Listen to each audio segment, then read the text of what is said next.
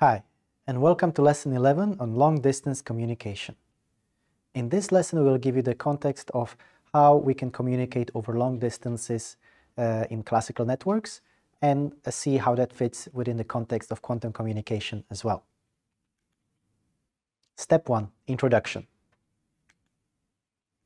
So let's consider a little bit of historical background to long-distance communication. And let's go to the year of 1852. So just before the widespread of the telegraph, communication was extremely slow. To give you some idea how slow it was, if you wanted to send a letter from London, let's say to New York, it took around 12 days to arrive. If you wanted to send it to Sydney, then you had to wait 73 days for the letter to be delivered. So the telegraph immediately sparked the dream of a transatlantic submarine cable, because people realized that if they can use the telegraph to communicate over land so quickly, they should be able to connect internets with submarine cables as well. So in 1850 was laid the very first submarine telegraphic cable connecting England and France. That worked fine, so immediately people wanted to lay it across the Atlantic Ocean. And for the next 15 years, there were many failed attempts. But what this sparked was a real focused mathematical analysis of very long-distance communication. Then finally, in 1866, the first successful transatlantic telegraphic cable was laid and used. And by 1871, only a few years later, all the continents except for Antarctica were connected. And then between 1902 and 1906, the Trans-Pacific cables were being laid, and they connected the mainland US with Hawaii, Guam, and later Philippines, and finally Japan. On the other hand, after the telegraphic cable came telephone cables. And in 1956, we had the first transatlantic telecommunications cable called TAT-1. And this telephone cable was able to handle 51 consecutive telephone conversations.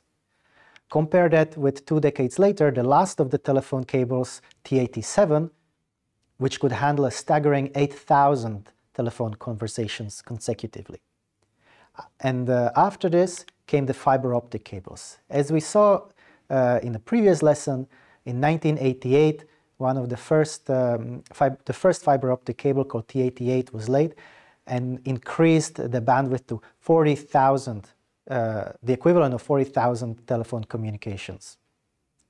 conversations. So in this lesson, what we are going to mainly focus on is what were the main considerations when designing these cables, and particularly bandwidth and noise. So bandwidth tells us basically how much information can a cable or fiber carry. And this depends on both the physical properties of the fiber itself, as well as how clever we are when it comes to encoding this information before it gets transmitted. So, with modern techniques of dense wavelength division multiplexing, we're able to reach some staggering speeds. For example, in a standard cable over the distance of 6,600 kilometers, we can reach speeds of something like 65 terabits per second. In a more specialized cable and over shorter distances, this can be increased to over 150 terabits per second. And over very short distances, we achieve speeds of 1 petabit per second. I mean, this is something incredible. A terabit, just for your reference, is 10 to the 12 bits, while petabit is 10 to the 15 bits. Of course, no system is 100% efficient. And whatever we put in is not what we're going to get out at the end of the cable. So we must consider what are the main sources of loss in optical fibers. And we will consider these following 5 losses. One is dispersion. The next one is absorption, scattering, bending, and coupling.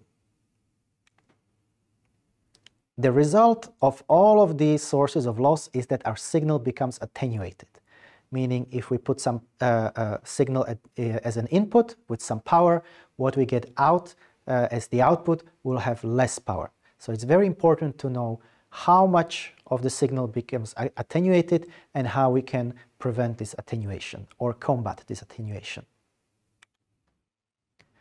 So in this lesson, we will first, in step 2, talk about the dispersion in optical fibers.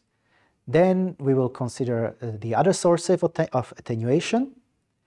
Then we will move on to overcoming these losses. And finally, we will consider what these sources of losses present in terms of challenges in the context of quantum communication.